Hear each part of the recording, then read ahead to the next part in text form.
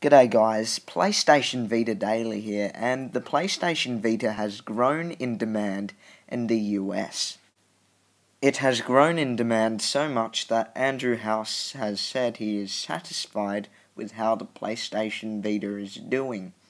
And there's a few factors why it's selling better. Remote Play, Black Friday, and Tearaway. So we'll start off with Remote Play. People will buy a PS Vita for Remote Play because, well, it's quite an exciting feature to be able to play PlayStation 4 games on the go if you have a PlayStation 4, and who wouldn't like that deal, because it's a pretty good thing to have, because say someone's using the TV you have your PlayStation 4 on, doesn't matter, you can use your PlayStation Vita as a screen. So people like these features, so they will buy something to have these features.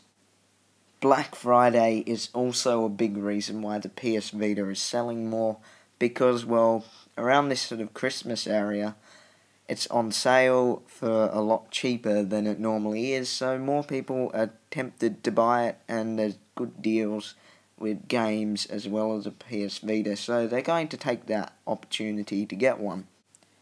Also, in the past few weeks, quite a few good games have been released for the PS Vita. The best example is Tearaway, and it's just a unique game that shows everything that a PlayStation Vita can do, and it's probably the most unique gaming experience out there, so people like different, so they'll buy different, and if you get games that are a little bit strange and quirky, people will buy something for that.